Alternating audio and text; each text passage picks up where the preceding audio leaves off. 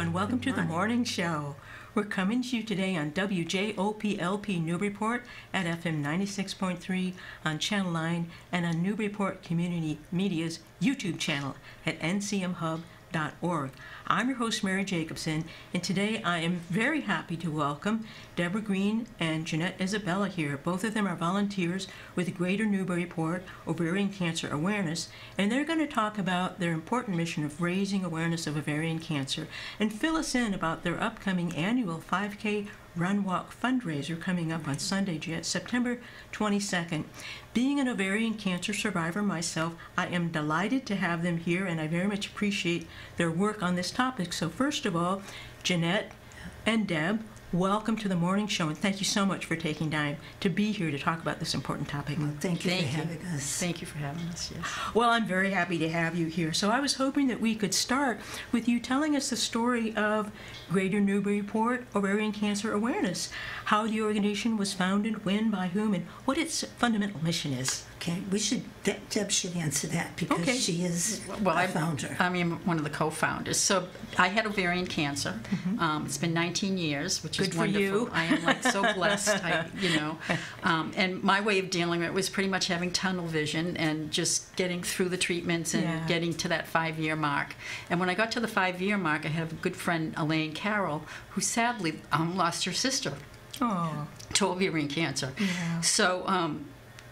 That's okay. It's hard sometimes to remember, and the emotions are a healthy thing. Right. And it is for Elaine's sister. Yes. She's one of the people whose name is on the walk. Right. On the Wonderful. walk, yes. That's great. So Elaine and I decided that we'd like to do something to bring awareness to ovarian cancer, and so we we started off with getting a wonderful group of women. I think we had about 12 women to start this. And in 1 year, we ended up with, I think, 8 events right off the bat, which is really over the top. We did the 5K, and we did a lantern festival, and we did comedy shows, and we did like all kinds of things. But now, we are basically focused on the 5K and the Lantern Festival as our fundraising events and awareness events. Well, they've both become institutions. In Greater Newburyport. So it's a good thing. Good work. Very. And it started in 2011. So we've really, this is our 14th year. Yeah, wonderful. And it's been it's been really good. Really, I think, brought a lot of awareness. And as ovarian cancer doesn't always have the best of outcomes. So, women don't always make it if they don't catch it early enough. Yeah. And so, there's not a lot of us here to kind of promote that awareness. Yeah. And we depend a lot on the families as well. Yeah. Although they've spent a lot of, other treatments and trials that are coming out now for ovarian cancer, which is good. Well, thank you for that, Deb, and what a wonderful way to honor your own experience and to remember and honor somebody who passed away from ovarian cancer. So it's an inspiring story. Well, what about you, Jeanette? How did you become involved? Well, I've been a long-time friend of Deb's, and I feel like the godmother of this group because I introduced them. Elaine and Deb. Oh, you were the link. It was the link. It was a nice story. I'm sure they would have met because Elaine is always out in the community, and Deb was her wonderful shop is there, and Elaine would have found her. But I like to think that the timing was right, and it was a good time for that to happen. So. But anyway, you don't say no to Deb. I'm glad you told me. I mean, I'm pretty strong, and I'm involved in a lot of things, but I wasn't going to say no to that request. You want to join us, and and I love both of them, Elaine and Deb. So so that was the nature of my involvement, just to support 2 wonderful women on this fabulous venture, and I knew it would be a success because of who they are and the women they gathered around to support the effort. So that was it. I was hooked. Well, there you go. You know, it's an inspiring story both for the important work that you do, but also it gives further proof that, you know, individuals, small numbers of people who gather together and decide we want to do this because it's important and we care about it, you can start a movement that way. That's right. Exactly right. Yep. So I love the story. Yeah. There's a power in just having the intention and then the will and the force and the drive to keep going forward and making it happen, because this was your 14th year. Yeah. So, That's right. well, you know, I know that some of what you do is the fundraising, and we'll talk about the walk later on. Okay. But another of your important missions is to spread awareness of ovarian cancer. And let's talk about that some, why it's important to spread awareness of the early warning signs of ovarian cancer. I was reading that more than 19,000 women are diagnosed every year with ovarian cancer. And so why is it important, first of all, to look for the earliest possible warning signs? And what are some of the things that women should look out for? Well, it's clearly, the signs are very subtle. So, and women tend to kind of push things to the side, and, you know, not put other people first, I think. Yeah. And they don't always follow through on their own. Part of training. Yeah. Yeah. But the signs are subtle, and in some cases people really don't have signs that are even recognizable. But I would can I share the signs? Yeah, that women please do. should Yeah, look I think for? it's important for people to know, because they can be so subtle. Right. And because I think you and I were both stage 1 diagnoses, and I will never forget the day that I was talking to my oncologist on the phone. You know, these days you get your lab results before you meet with your doctor. And so I'd been looking at it and thinking, what's the stage? What's the stage? I wonder, you know, because I'd seen it on the portal from my healthcare provider, and talking to her on the phone. And she said, well, you know, Mary, it's stage 1. That's really good news. She said, I almost never see anybody with stage 1 ovarian cancer. So I thought, yippee! Yeah, I felt like I won the lottery. Yeah, I know. Yeah. So it just underlines the importance of knowing what subtle signs to look out for and not to dismiss, because hopefully you can go to the doctor and then dismiss them, but don't dismiss them yourself. Don't make that judgment. Look out for these things and just be aware that they can be signs. So please share the list. Yes, and also I'll mention that after the list, but so if you have if you have this for a couple of weeks, like say 2 weeks, you have bloating or pelvic abdominal pain, trouble eating or feeling full is another one, and you need to urinate frequently. That also, it can be an indication. And some other ones are fatigue, upset stomach, or heartburn. Like I had heartburn but didn't make that connection. I didn't make it until afterwards. Back pain, pain during intercourse, constipation, menstrual changes, and this is a longer list, that's why I'm reading it. Yeah, so that's fine. what the recommendation is if those persist on a daily basis for 2 weeks, you should go to your doctor. Yeah. And you should ask for, because sometimes the thing is, it's a part of our mission too is to help women advocate for themselves. Yeah. So they don't get dismissed. Yeah. And we all want to hear, oh, it's nothing. Don't worry about it. It's nothing. It's a real So, temptation. oh, good, I don't have to worry about this. I'm leaving now. And in fact, maybe you do need to worry about it. It doesn't mean that you have ovarian cancer if you have all these symptoms or some of these, but you want to make sure that you don't have Absolutely. it. So I would ask your doctor is for a pelvic rectal exam, a transvaginal ultrasound, and the CA-125 blood test, which they don't use for screening, because it has so many false positives and false negatives. But in this case, where you already have symptoms, they could do that test. And if you already have ovarian cancer, then they use that as a marker, and we get tested regularly. I'm sure you do too, Mary. Yeah, absolutely. Every 3 months. Yeah. On that. So they want to watch those numbers. But if the doctor says I don't really think you need that, I would be persistent and say, why not? Yeah, absolutely. Why do you think this isn't something to be concerned about? Yeah. So I would really advocate for yourself, and not let them push you off. And I think most doctors, if you ask directly for this, they're going to respond. But, you know, they may think in a box, you know, that if you're seeing somebody that's maybe for gastrointestinal issues, they might not be thinking of ovarian cancer. They're going to be thinking of, you know, other things. That's so right. you really have to speak for yourself and push for these tests if you feel like, you know, you have these symptoms and they've been going on for 2 weeks. And then ask for, you know, to see a GYN oncologist, I guess is what I'm trying to say. Someone that specializes in that area and have them pursue it with you if any of those things come up positive. Yeah. So the Yeah. Well, so I think that's such an important list of things to look out for. And the point you make that I think is really important to pay attention to, any one of those individual signs would be easy enough to sort of rationalize and deny.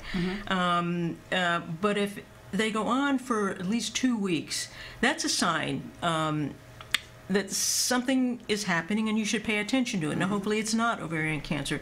But as long as there's a possibility that it could be, then go. Go find out, because there's nothing to be gained from not finding out something that could save your life, right? Right. And that's hard to argue with. And that's the bottom line. Right. And then I love what you say about advocating for yourself, because I think oncologists, especially gynecological oncologists, the specialists that I went to see, fortunately, and I love my oncologists, and they know what to look for, and they can add up they all know that these are signs. But somebody, a doctor with a different specialty or primary care, these things can all be signs of many other things. And so to push and advocate for yourself, to say, but I looked at the GNOCA list. I heard Deb read the list on the morning show, and I know that it can be. And so I also know that there are specific tests that can provide me with either reassurance or possibly a life-saving early diagnosis. And early diagnosis, as we know, is life-saving. And so those are powerful arguments to make. And I love your recommending the question, why not? What possible reason could there be for not giving me the reassurance or helping save my life? Right. Go ahead. No, I think you're 100% right. It's like just have them explain why they don't think it's necessary. I mean, there might be a really obvious reason that's pretty clear, but if you have those symptoms, why not get it checked out? Why not get it checked out? Right. I do want to add something that's really important that people get confused about, that when you have a Pap test, that does not test you. That has nothing to do with ovarian cancer. So you can't, women will sometimes say when I hand them this bookmark with all these symptoms, well, I had a Pap test. And I'm like, that doesn't count. That doesn't mean that you're free from... You're not protected because you had a Pap smear. And just knowing, that these signs can be subtle, I think it just kind of underscores the importance of paying attention to any of those signs, because you never know. So, and I love what you say about, I think learning to advocate for ourselves is important in every aspect of life, but particularly when it applies to our own health. Well, because, a lot of people are brought up, I think it's less so now, but a lot of us were brought up with the idea that the doctor knows, and you don't push back. And I did have some things that Deb thought were worrisome, so she insisted that I go to the doctor. And as I said, you don't say no to this woman. So I went, and that gynecologist did not want to do the test. And I said, and I just, I'm not a shy person. Not at all. That's a survival trait. And I just pushed, and she was not happy, and that was her issue.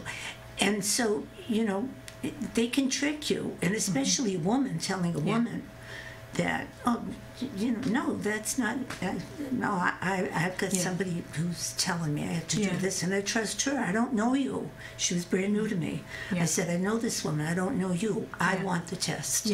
And it was negative, and that's the outcome I wanted, but that pushing back is so important. But you have the right and the need to get the negative outcome. It's not, the moral of that is you took care of yourself, you advocated, you have every right to ask for these tests. I think you're right about kind of the more, I think it's changed somewhat, the idea that the doctor has the absolute authority and somehow, they have the right, they have the privilege of telling us Right. pretty much everything that's going to happen, whether we like it or not. Yeah. But they work for us. That's right. Exactly right. We employ them. Yeah. And I think that there have been changes in the way that doctors are trained now. Right. So Yes. I think there's much more of a movement, happily, toward being sensitive and responsive to patients' concerns, Right. and to having people advocate for themselves. So there's been some changes, but you're absolutely right. I think that was the traditional model. That's how I was raised. You put the white coat on, and there's something godly yeah, about you. right. No, I don't think so. So I view it as a partnership, and if we're not partners, then I'll find somebody else. Absolutely. Yeah, so- Right. And I think most doctors do. I mean, I don't think they won't appreciate you pushing them in a direction that you need. They need to hear from us. They Yeah, don't know. They that's can't right. read That's our right. minds. That's And right. again, they have a certain criteria that they're working in, and it might they're Right. just not maybe stepping outside of that Right. box that they might be in. You know, they have so much that they have to deal with Right. now. But doctors, too, have everything to gain should there be an actual and early stage That's right. of ovarian cancer going on. They have everything to gain themselves That's as well from finding out early, because, I mean, doctors do care about your health. They do. Even. Right. And certainly no doctor would want to find out later on that they'd missed something. That's right. And so that's a point to make as Yeah, well, exactly. that everyone benefits when an early diagnosis becomes possible, because a patient is advocated for herself. Yeah. It's a good outcome no matter what. It is. Including the insurance companies. Yeah, absolutely, absolutely, They absolutely, benefit if it's an early Yeah. diagnosis as Right. well. So. Well, I know that in addition to fundraising, GNOCA has other kind of services that they offer. And so tell us a little bit about what those services are that you make available to women dealing with ovarian cancer, and how can women find out what's available and how to gain access to your services. Oh, that's a question for Deb, because she actually heads up an encore group. No, well, not the Encore discussion group.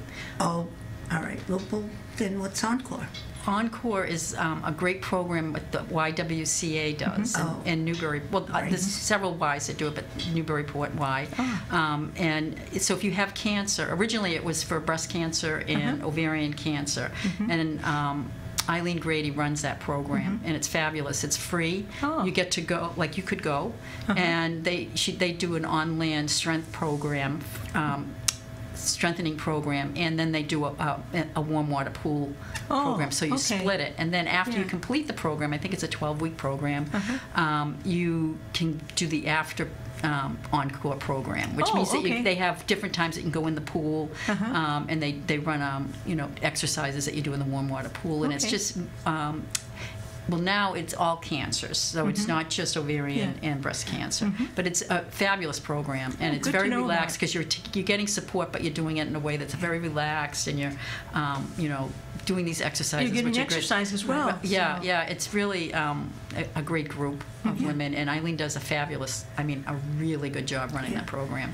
Do you participate in that? I did. Right now, I'm not, but I did for quite a while. Yeah, that's what I guess. That's why I thought. Yeah. Well, that sounds great. Thank you for telling us about it. Yeah, and the why, so we did start a discussion group because there wasn't, at the time when we started this, women that had ovarian cancer wanted a group that was focused on ovarian cancer and not necessarily a broad, all cancers. So the Y let us use their space to have this discussion group that we would have once a month, and people would come. Then COVID came. So when COVID came, we had obviously, everybody was in lockdown, but even after that, it was, women in treatment can't, be exposed. Yeah. Right. You got to watch out for your their immune systems system. are compromised. Right. So we started doing it on Zoom. So we do have that. So once a month. Right now, it's the second Monday of the month from 10:30 to 12. We have a discussion group that women come on and talk and share experiences. Share experiences.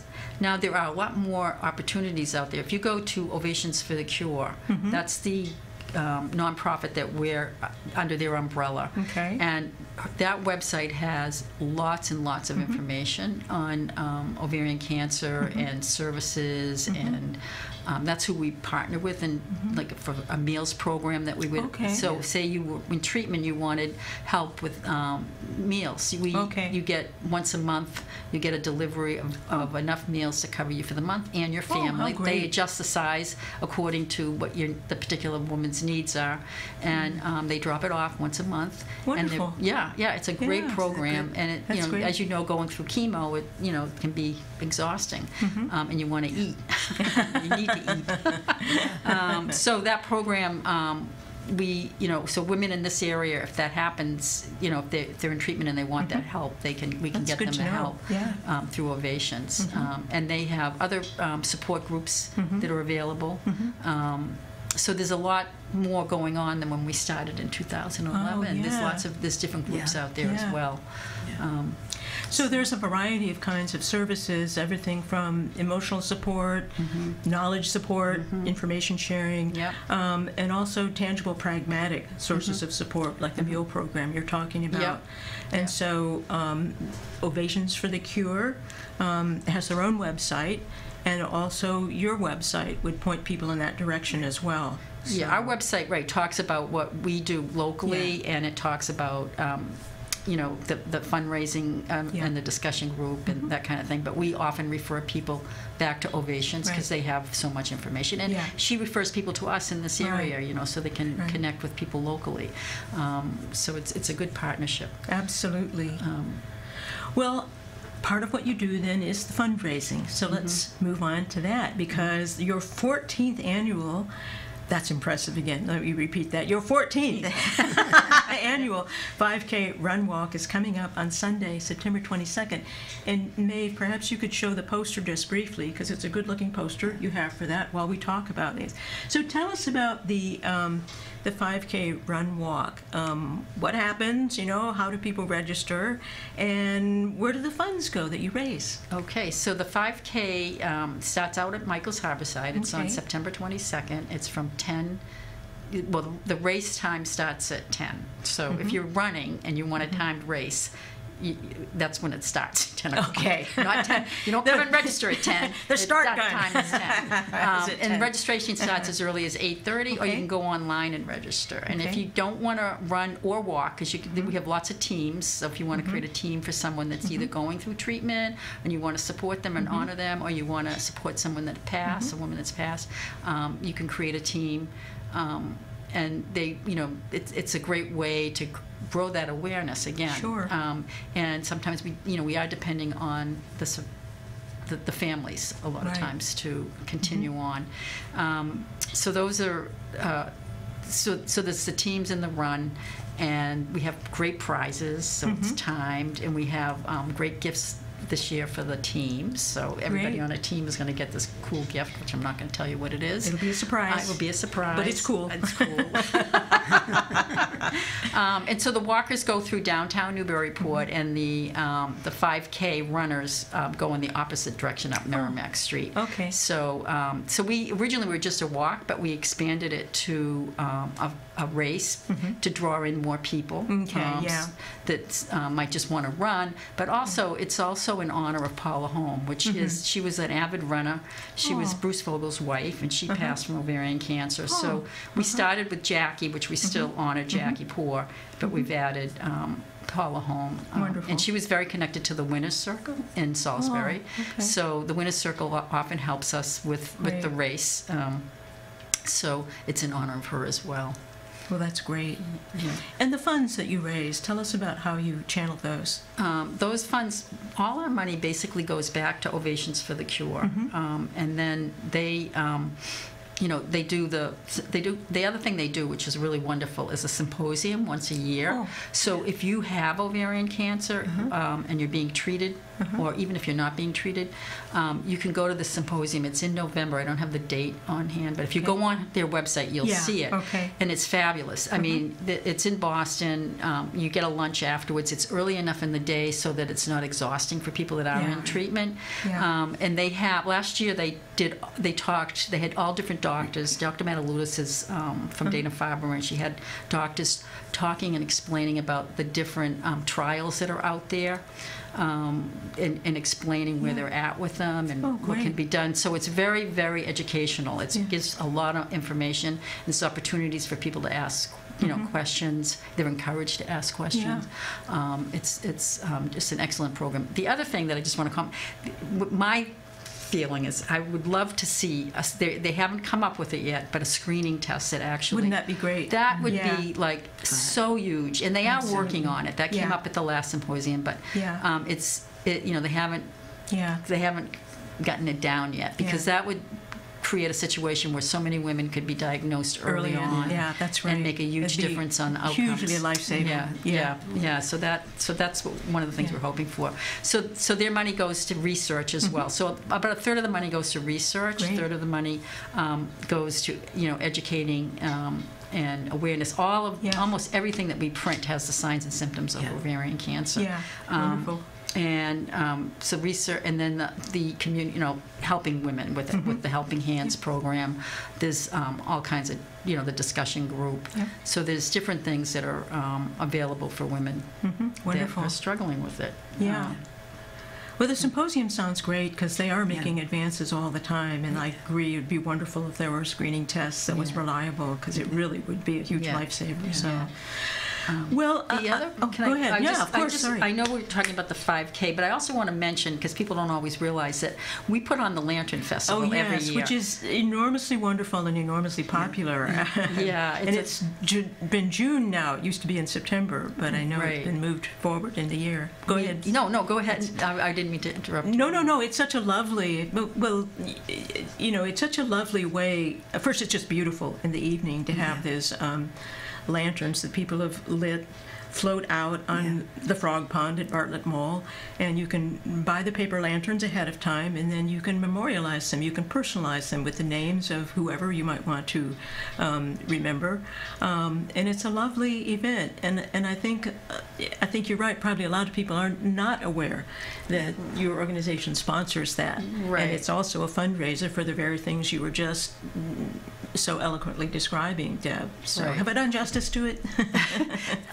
What was the so the Lantern Festival, you can also decorate your lanterns there. We have all the tables set up, and we have live music.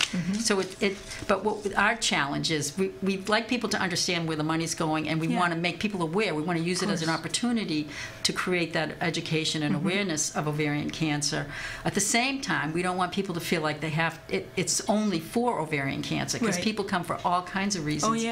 Usually it is to memorialize somebody or to support somebody that's struggling with something, but it's also it's people might want to make a wish for the future. Like these days, we want to make a positive wish for the future. That's right. So people use it for that way, but it's just a very moving event, and we will be continuing it in the spring. Now we changed it because they were going to redo the mall, and we had to change it to June. But in some ways, it works out better for people if we do it in June. So that we're going to be continuing. So look for it next year. That's okay. Yeah. No, it's just magical in the evening because the little lanterns are out there in the dark, and they're like fireflies floating on the water. So, well, the other thing I wanted to ask you about, I know from your website that you're always interested in new volunteers for GNOCA, and so I thought maybe to serve that goal, you might each talk about what you find most rewarding about your volunteering and what kinds of things people could look forward to participating in if they were to volunteer for your organization. Well, I believe in volunteerism. It's what I do, and there are so many ways that being a volunteer for a cause that you believe in connects you with people with similar values. And true. There comes a time in any phase of our lives where people you were friends with at work. You might stop working. You have a family. Yeah. So those friends sort of disappear. And then, you know, when the children are in a certain age at school, you might have those friends from the PTA or whatever. Things disappear. You move, you start over. Volunteering is just, it's so rewarding. It feels good. So, so I do it, you know, because for what it gives me. Yeah. And so, and then of course you're offering something to the group, and everybody has something different to offer. So that collaboration and that exchange of ideas forges very strong friendships. Yeah. And there's no age limit. It's true. There's young friends, and there's older friends, and there's people from all different walks of life. So whatever group you're volunteering with is going to bring you an enrichment. That's right. Of people that you would not have met otherwise. That's very well put, Jeanette. Really well put. So you give, but you get much more than you give. Much more. So so I don't know, I think if anybody, and sometimes, you know, when people are shy about going out and finding a place for themselves, that's the way to do it, because you're going to always be welcome. Yep, that's Nobody's right. going to say, no, we don't like you. They love you. I'll come and work for free for you. That's right. That's right. People love you. That's right. So, and appreciate you. They So, do. And you know, if you're not egocentric and you just want to be part of a group, and and you're going to meet other people who are also interested in being part of a group, but doing good things that make the world or relationships something, make things better. And so before you know it, it goes outside of the group, and you know, you're friends with people that in Newburyport, you're always going to see each other coming and going. That's right. So you're going to see people, and then deeper relationships forge outside of the volunteer family. So I think it's just, I don't know what my life would be like if I didn't volunteer the way I do. I just don't know. I mean, I'm sure I'd do something, but this is what I love. She got volunteer for the year, you know. Oh, wonderful. Congrats on that. That's Two of them. Yeah, she got 2. Yeah, I did. So, and that was, that, and you don't do it for that, because there's a lot of people who do a lot more than what I do, who somehow didn't get recognized. But it's awfully nice to have that. And I got one bigger award, but the Yankee Homecoming, Generations of Giving, that meant so much, because it was, this is family. There you go. You know, I've been here 40 years. Right. That's wonderful. And left behind a whole different life. And this was a family that I've developed over these years. That's wonderful. It's great. Yeah. Thank you. Well, that's the best commendation of volunteering I think I may have ever heard. So thank you for that. It's very inspiring. Well, can I just throw? So that said, we really could use volunteers. I feel bad when someone comes into the shop and they say they're new to the area. I go, I got just the way to you can meet people. We have this group that we need to volunteer. But no, we're really always looking for volunteers. It's you know, we're aging out. Some of us are aging out. Not all. I mean, we have some young people, but we do dancing when we get a young person in. But you know, it can be a little bit. It doesn't have to be that you're committing your world to us. But or you might want to do more. You know, it's really up to you. And it is our group. We have a group that just really gets along. They're very. I mean, in 11 years. 14 years now. I mean, we just don't. We share, we do the job, we have fun, and It's just it's a great group. Yeah. But we could definitely use, you know, can I just read off a few? Yes, you may. Very quickly. I know we're Yes. probably running out of time, but so anybody that's interested or has a skill set in these areas also would be helpful. Share them with us. Fundraising. We always need, you know, we'd love someone to be on a fundraising committee with us. Finance in terms of, you know, the bookkeeping end of it. And databasing. We do have some people working on that now, but we could always use more. Marketing is, we could love somebody with an expertise in marketing. Someone that wants to do outreach and awareness, we could, you know, that's a committee that we could use some help on. You know, volunteering the day of the events, or getting more involved with the Lantern Festival or the 5K in terms of the, you know, the pre-organization of it. So those are just some general areas, but again, even if you only wanted to volunteer, just pass out flyers for us for the day. Right. That's huge. That's absolutely huge for us. You know, you can go to our website. And email us, and I'll get the email. We'll send you a form if you're interested in volunteering in any shape or form. You don't have to commit your life. Great. No, it could even be working on a mailing. Yeah, you know, that's really fun. Fixing a stamp and stuffing an envelope. I mean, we sit and have cheese and wine and stamp. Cheese, wine, and a stamp. There you go. There you go. So anyway, so for people who are interested in volunteering, it's clearly a very amenable, friendly, warm group of people that you would be meeting and interacting with, and it could be as small as putting a stamp on a postcard or handing out flyers just for an hour or a day, and then you may forge relationships that'll make you want to stick around. That's right. You're likely to. It sounds like. Said. So thank you for that. Yeah. Well, we're running out of time for today. Just could you give the URL for their website? It's GNOCA. No, it's actually OC. That's right. Awareness.org. OCAwareness.org. And what you can do is email us. There's some forms, but it's hard to find them in the website. So if you email us, and we'll email you a form that you can fill out. It's a very simple form. It's just to us, you know, to keep track of it. We're also looking for people that might be interested in putting a yard sign for the 5K on their lawn. And you can pick them up at Greetings by Design, or we can deliver it to you. So if you ask for that in the email, we can send you the form for that. And just to be clear, Greetings by Design is Deb's store at Market Square. Right. So anyway, pick up a lawn sign. Pick up a lawn sign. That's an easy way to volunteer. Just put it on your lawn, and then we'll come get it for you. You don't have to bring it back. Well, thank you both so much. I've really enjoyed talking to you. I've learned a lot, and it's just been fun to have you here. That's it for today, everybody.